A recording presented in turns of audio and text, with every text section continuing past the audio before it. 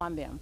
A barricade has been declared in this particular incident. Our officers were struck by gunfire, 3 of our officers to be exact. All 3 have been transported with non-life-threatening injuries to our local area hospitals. A 4th officer was also injured but not shot. It was basically for minor injuries. At this time, the individual remains barricaded inside the residence. This remains an active situation, and the individual has continued to fire from that location. We are asking everyone to please stay out of this location until we are able to apprehend the suspect. Are there any questions? Chief, do you know if the suspect is alone inside the house? At this time, we do not know if there are any other individuals inside the home. Are you communicating with the suspect? We are in constant communication with the individual. Our negotiators are in negotiation with him at this time. Do you know him? Do you know? I do not know him. I mean, not you personally, but do police know his name, his identity? We're trying to obtain that right now. Chief, is there any kind of information that this person was armed before the officers went to We the did home? not have that information. Was not available to us. That's part of the investigation. And what kind of warrant are we talking about here? It was an arrest warrant for cruelty to animals, and oftentimes we assist the Humane Society with serving arrest warrants for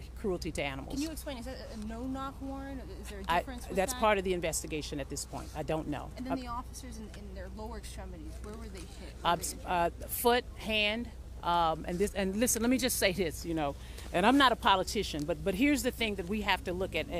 There are a lot of individuals with guns on the street, and I know Secure D.C. is part of the legislation that we're asking our council members to pass.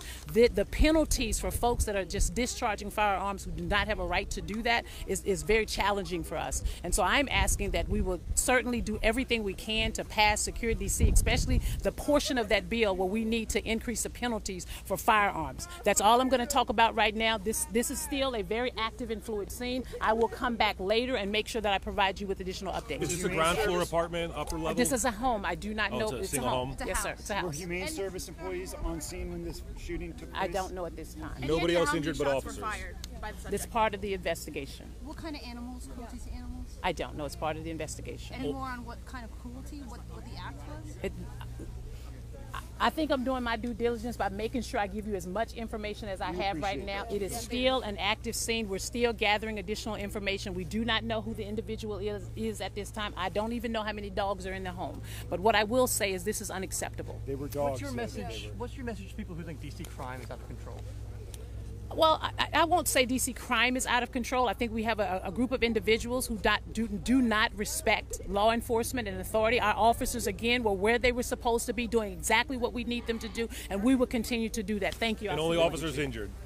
No other officers injured? No, only nobody, no civilians injured? No civilians injured. And you said it was foot in the hand that the officers were shot? That is correct. Y'all good? Was it the suspect's home? Is that known yet? I don't know. Okay.